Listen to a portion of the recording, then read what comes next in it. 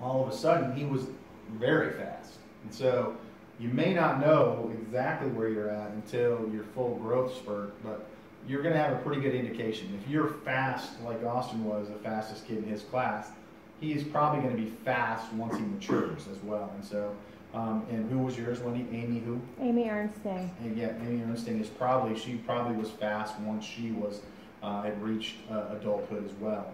If she stayed. Well, she took cross country meet every freaking year. Cross country is a distance runner. It is, but yeah, so she may not be the fastest kid in your class. But I beat her at the smaller races. So then you're the fastest kid in your class. Not about speed. Yeah. Okay. About distance. Amy was the distance runner, so she could win the long distance. So she was probably more type 1. I would get halfway through that meet and I would start cramping up so bad. Yeah, you're not. See, you're probably more type 2X based upon your distribution. So, again, the couch potato.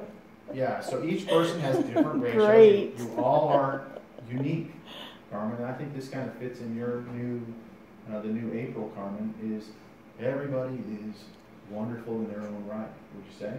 Mm-hmm. That's fantastic. They're not, Carmen, I keep thinking that. You know how they say like every snowflake is unique? Yeah. And so it's all different? Mm-hmm. How could they possibly know that? I don't know. And so, but I would say the universe is an exciting place. So I think it's very exciting to think about that they're all different. But how could they How much possibly snow? know that? Yeah, how would you know that? But the other thing you didn't know is that think about the number of snowflakes that is in snow, and so there has to be one Throughout history, right? Yeah, it's somewhere. Yeah. So it's like somebody saying, like, you look like exactly like somebody else, and you kind of look like. You know what I mean? It's like, it's a real Then possibility. you'll find your doppelganger. Yeah. So yeah. Some I don't know if they guy can say that, but working in mines. Yeah. So I don't know, and the fact that we have had snow probably before we've been thinking about snowflakes is That mind-boggling. was the most ridiculous thing I've ever heard. But it is interesting to think that there's never been a snowflake that has been like that. So Carmen, you are. Yeah, see, Carmen likes it. Yeah. So interestingly enough, arm and leg ratios are usually similar. So usually you don't have fast twitch arms and slow twitch legs. Although you've seen some people in the gyms that don't work their legs out. Arms, right? So you're wondering about that. But typically they're going to be the same, okay? And so if you're an endurance athlete, type 1 is going to predominate. Power athletes, type 2 is going to predominate, okay? But there's going to be muscle types that are in everyone that are more type 1. Your soleus in your calf is more of a slow twitch muscle, okay? And so it's going to be, again, type 1 fibers in there, and because even power athletes, sprint athletes have type 1 fibers, about 50% or maybe a little less, but they're going to have type 1 fibers. And so some muscles are more specific in regards to that, okay? Genetic factors, we already talked about that, okay? They may determine the number, or the alpha motor neurons which innervate the fibers, the number of it, okay? Differentiate on it. But you can see training is going to have an effect on it. If training didn't, we wouldn't be having people training, right? So Austin wouldn't be making money training people with their, to say they get better over time. And so that's what coaching does. And so people spend lots of money to have people train them so that they can be faster in endurance or faster in strength training. So typically your clientele, Austin, what do they look for? Are they looking to be stronger, or are they just trying to lose weight? What is their goal? All over the place. All over the place, exactly. But if you couldn't do that, if you trained them, you wouldn't have a job, would you? So it wouldn't be. And so Usain Bolt just comes out of his his recliner chair in Jamaica, comes, runs a race, and then he sits back down. That doesn't happen. So he's working hard on his craft. He's training with coaches. And even small bits of time are going to have an effect on that, okay? And so now there's a group of individuals, I think there's several groups that are working on trying to break the 2-hour barrier for the marathon. I know that Dr. Wayne is part of the group, and there's another large group in England that does it. So will they be able to do that? Who knows? But likely you're going to break the 2-hour barrier. Is it going to be due to coaching, or are we going to get a genetically gifted guy that's going to come along and break it? So I would say, yeah, probably both. Okay, but I would say that this one's probably Conditions, perfect. Everything has to be perfect. But if you think about sprinting, some of the things Usain Bolt has done, people didn't think that was going to happen. Did coaching do that to him? Maybe, but I think that he is a genetically gifted athlete that can do what he can do, and coaching has fine-tuned that. And so I think the 2-hour marathon project will be the same thing. And again, a lot of things have to align perfectly in order to do that. Technology has definitely helped over the years with athletes getting better and better. And you're exactly right, but at some point we are going to be in a situation where we've hit the ceiling, and so really we can't do it. And so then what do you do? And this goes to some of the work that Dr. Wayne has done. Maybe you cut your legs off. So he's shown that Oscar Pistorius, who is currently someone we don't want to talk about because he's not a nice guy, but Dr. Wayne showed that he had an advantage running with his blades. So now he was born without lower limbs, and so he's been forced to use these blades. But if you are an athlete and you're in a race and you find out that you can run faster by cutting your lower limbs off and putting blades on there, who does that? People that want to win. Yeah, if you're going to take a drug that's going to improve your aerobic capacity, but it may decrease your lifespan, people are doing that. People are taking steroids, which will ultimately probably decrease their lifespan. But they're willing to do that to be at the pinnacle of peak performance and win at the time because that's their motivation. That's what they're driven by. That is just so... Yeah.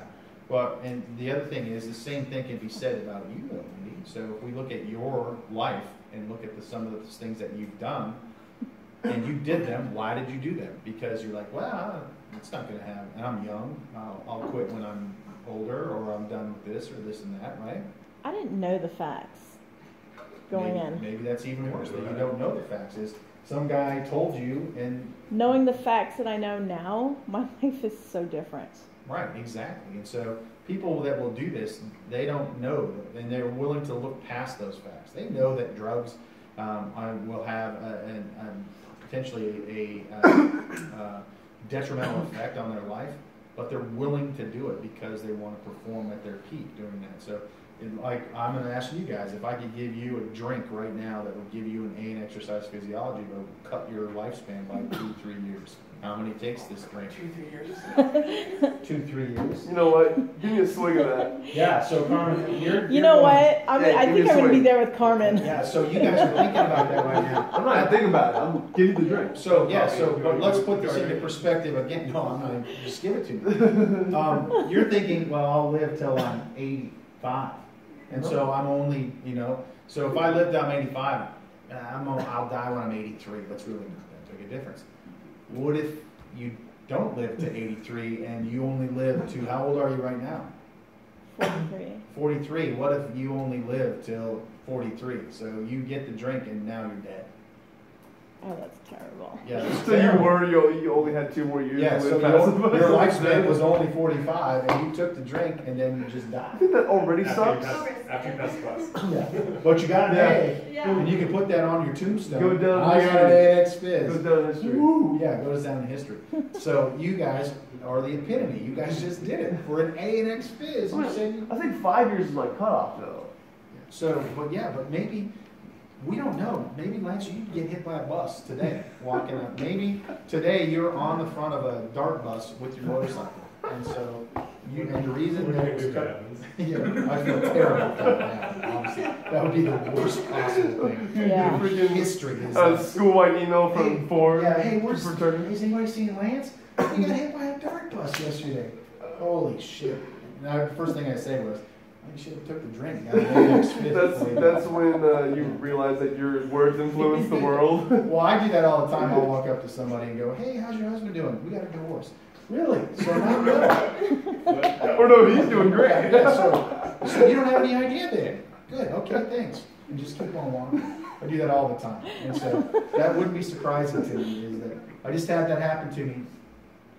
One of my son's friends' girlfriend was over for Easter at another party, and I was talking to her, we played cribbage. It's a card game, and she got taught by her grandfather. So the last time I was talking to her, her grandfather was alive. We played cards. We talked about him teaching her. Oh, So no. we started playing cards again. I said, oh, man, how's Grandpa doing? And she just went, and I'm like, I'm sitting around with some other people. I'm like, what? What did I say? And she goes, your Grandpa died last weekend. I'm like, so not well then. Yeah, so Grandpa's not doing well. That's all you had to say. Oh, yeah, So, seriously. yeah, why are you making me uncomfortable? I didn't kill him. I'm just asking how he was. Monster. Yeah, I'm a monster, yeah.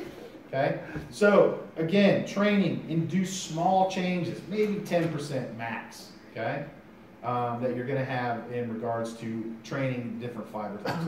I think this is a key one, and this is something that you guys, as people that are going to be in the field, need to worry about, okay, because aging is happening, the aging population is increasingly getting very large. Okay, and at some point there's going to be more older individuals than there are younger individuals worldwide. And so when you start looking at what happens aging-wise, I think that's going to be a key aspect of physiology in the future. And so specifically, aging causes type 2 motor units to be lost. And so obviously, when's the last time you saw Usain Bolt in a type person in his 80s? Now, I saw there's a thing on YouTube, I think, that I just saw about two guys that are in the senior class of racing, and they're in, one is 92, 93, and then I think the other one's 100. And you watch these guys, for their age, they're fast as hell.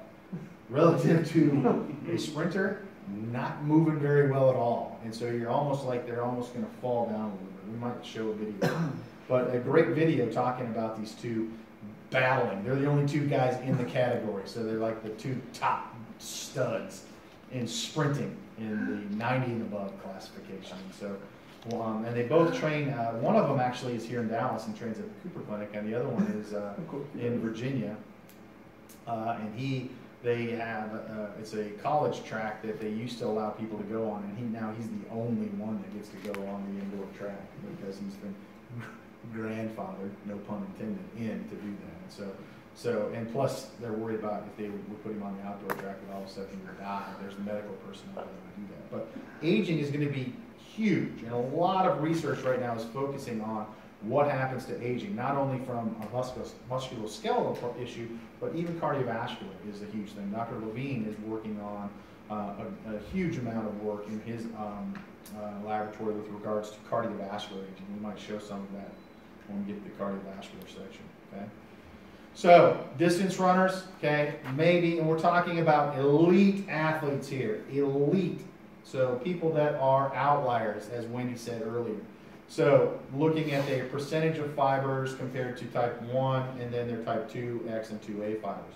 So, if you look at non-athletes, you can see 47 to 53, 47 to 53. We're working right around the 50% median area of the fiber types. When you start looking at some of these elite athletes, you can see very high differences between fast twitch and slow twitch fibers and sprinters, as well as elite distance runners. Okay, and again, these the key on this is the elite in there. So yeah, awesome. So you're ready to I go? imagine these are scanned by mass and not muscle biopsies, since we're talking about elite. Yeah, so I'm not sure. The problem with this is where did this data come from? Are you looking at this from a perspective? Is this muscle biopsies?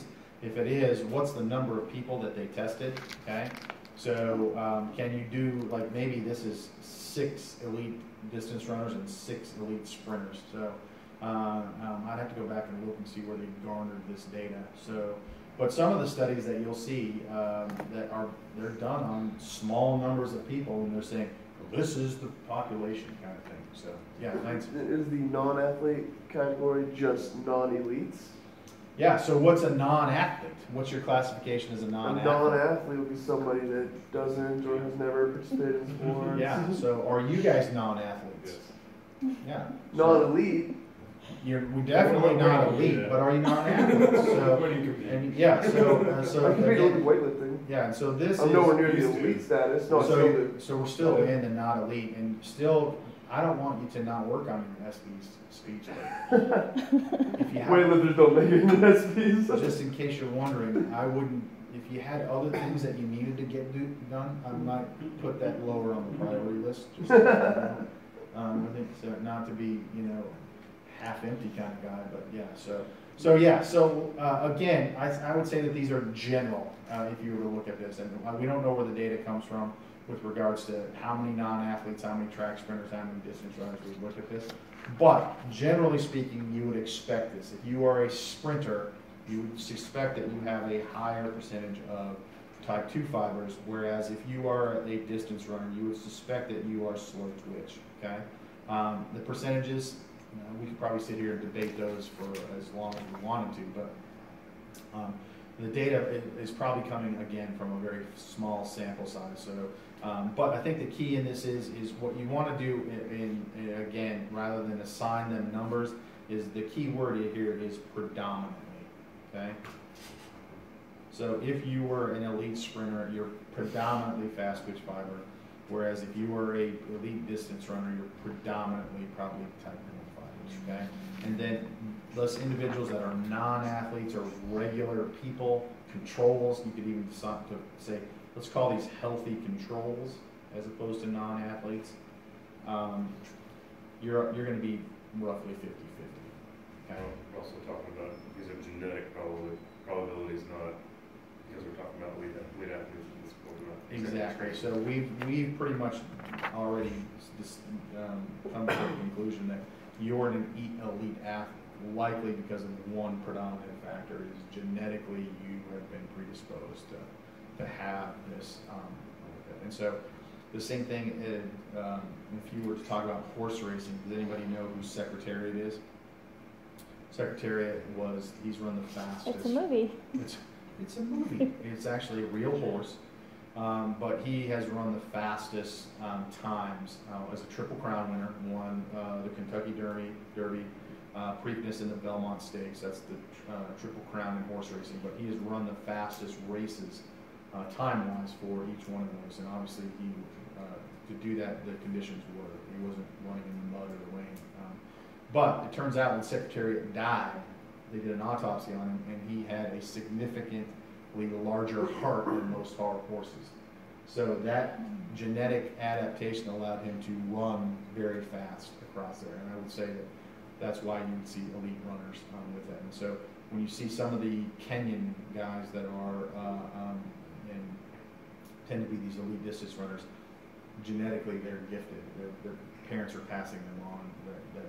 And there are other factors there as well, though. But if you think about it over time, they're probably living at a higher altitude. They live on a plateau in Kenya, so maybe those adaptations have occurred over time in the people that have lived there for many thousands of years. But whatever the reason is, it makes them good distance runners. Okay? And we're probably not going to be great distance runners like Kenyans are because we're genetically not gifted. Okay? So, characteristics of human muscle fiber types. So, these things that you could go. We covered this up. You could tell me these things. So I think I might have tried to cover that. Let me draw something. Let me see if we can cover that. Or let me just black screen it and see what happens.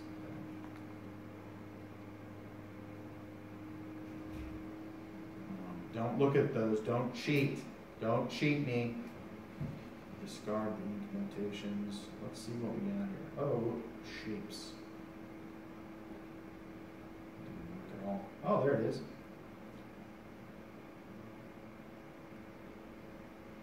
That's one you need to type it. All right, let's go now. We'll get rid of all the colors. I can't. So, number of mitochondria. What do you think? This would be type 1.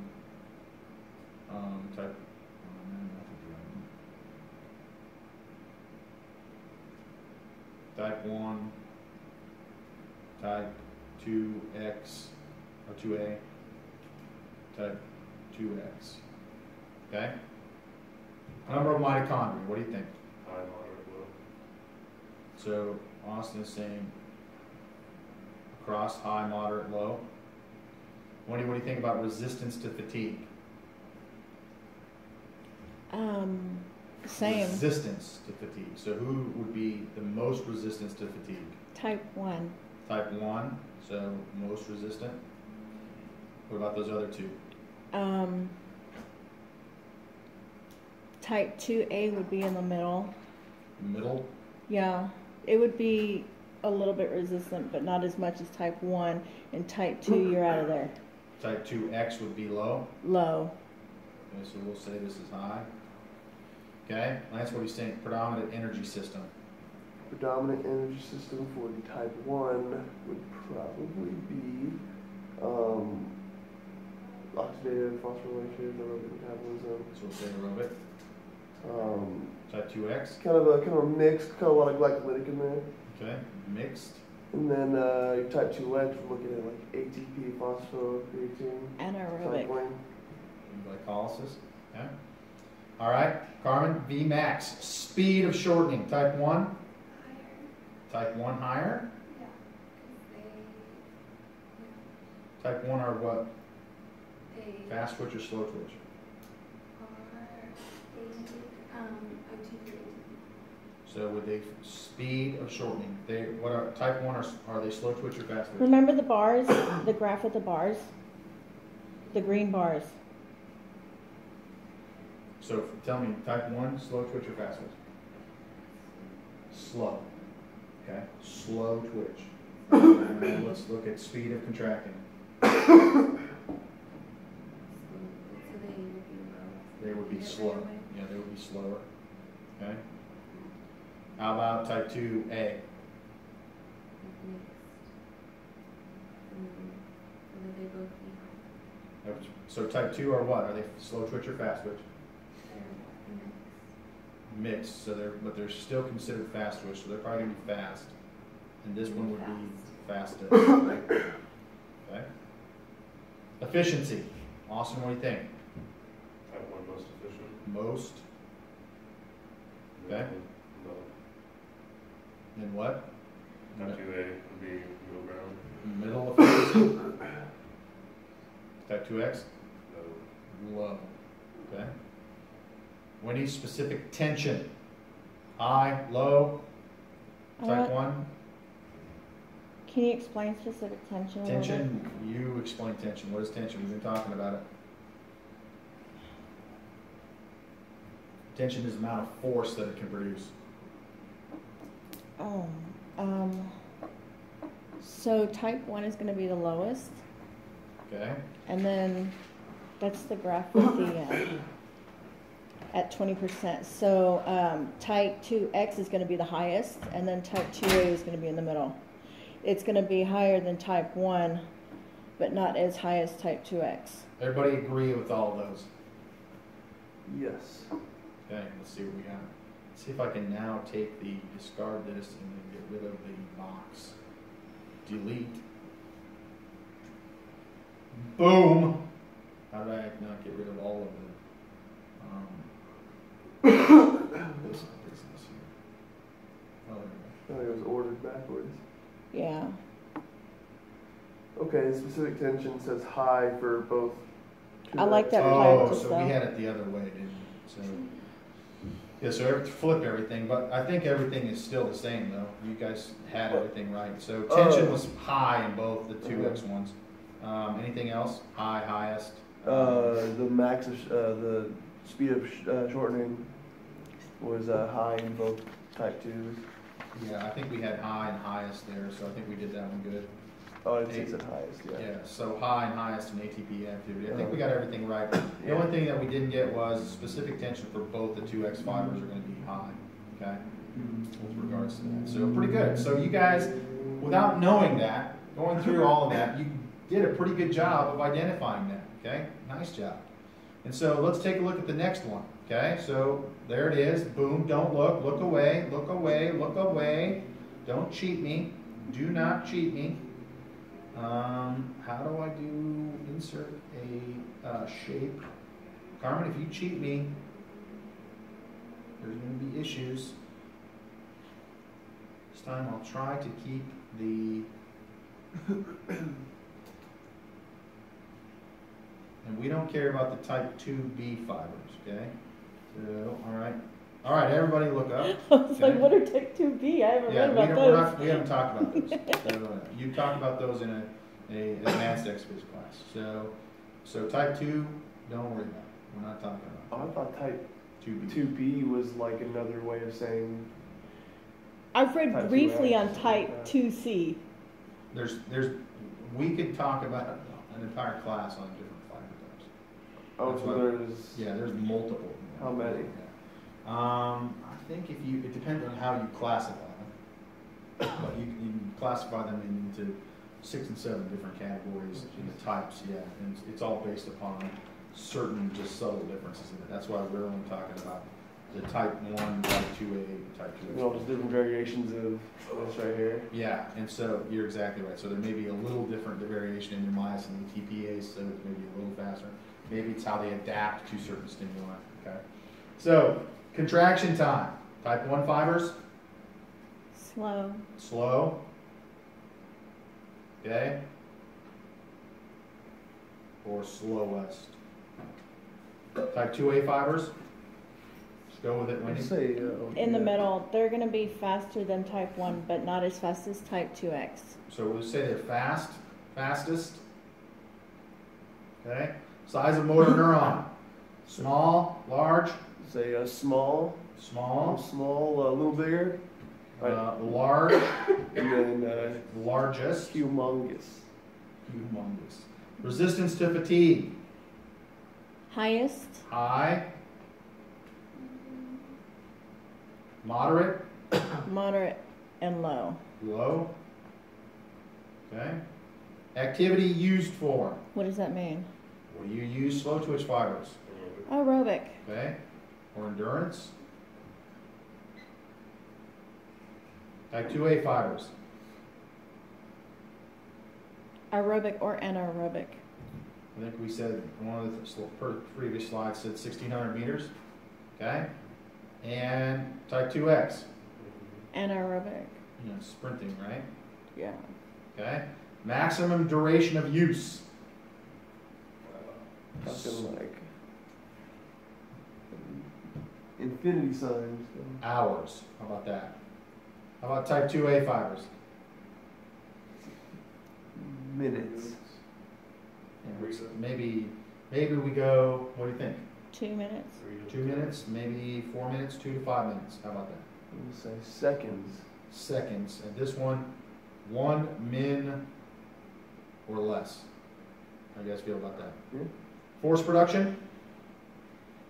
Low, Low, high, and high. And highest. Let's put lowest. And whoops, we didn't want that, did we? We wanted No, high, right? High and highest. Oh! No. Oh no. That was legit. I don't know if I can undo that. Huh. Yeah, you learned something there. We know what it was though. Okay, so we were at force production. Yes. Mm-hmm. Okay, let's see if we can do that. We said this was lowest. Mm-hmm. I think we were good on all those ones, by the way. What do we say? I High said high and then highest. and highest. Highest. Okay. Carmen, tell me about the mitochondrial density. Type 1 fibers. So you can say high here. Okay, what are you going to say? Type 2A? Moderate. And then less. Okay, lowest. Okay, everybody agree with that? Capillary density, also, what do you think? High number, type 1. Okay, got to deliver the oxygen, right? Low and lowest. Let's go moderate and lowest. Everybody agree with that? Oxidative capacity, Wendy, what do you think?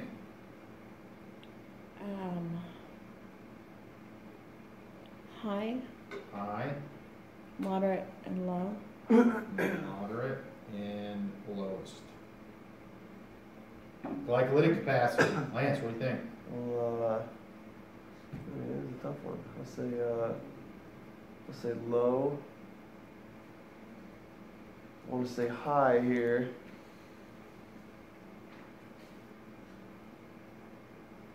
And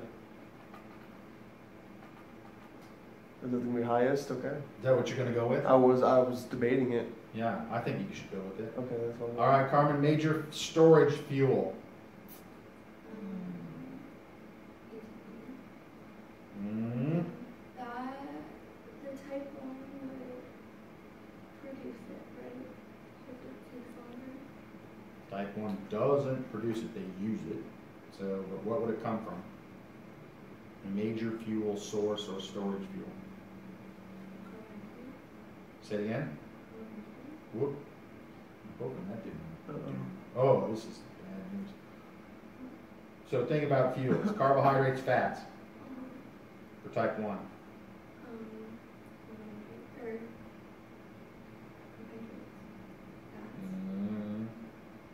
Probably fats, right? Type 2A fibers. I would say, let's throw something out here about like muscle glycogen. How's that sound? Yeah. And then about this one, type 2X fibers.